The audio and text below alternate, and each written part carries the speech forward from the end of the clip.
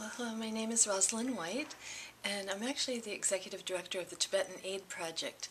And one of our sister organizations, Guna Foundation, had a fundraising event recently, and the Acupressure Institute donated a gift certificate, and that's where I heard about it. I'm also very interested in Tibetan healing, and I've been studying that and teaching some of the medicine Buddha practices that are involved with the Tibetan tradition. So I thought it'd be good to have this additional knowledge because it also has some correlations with the Tibetan system.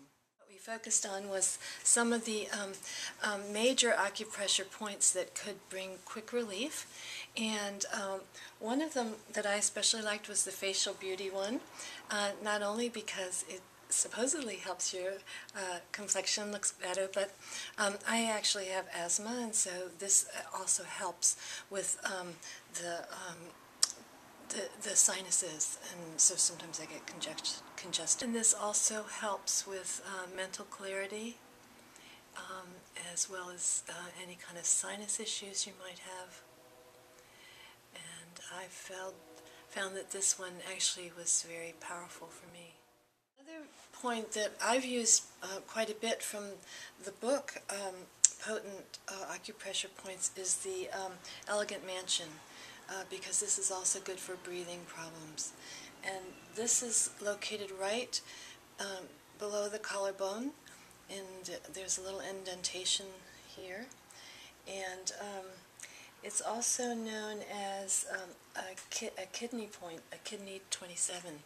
And the kidneys are related to breathing in that if your kidneys aren't strong, then your lungs aren't able to draw the energy or the power from the kidneys. So this does help with some breathing issues as well.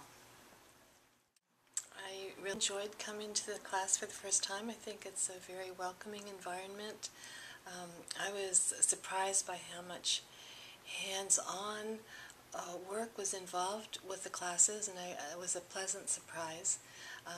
You know, as well as having a little lecture, most of the time was spent practicing, taking turns, first being a patient or a client or receiver of massage, and then trading with that partner and being the person to give the massage. So it was an excellent way to learn the points and the techniques by first trying to do them on someone else and then having them do them on yourself. So I think it's a great technique, and I thought the school had a very warm and welcoming and very nice quality to it, so I would recommend other people to attend classes, and I hope to attend more classes here as well.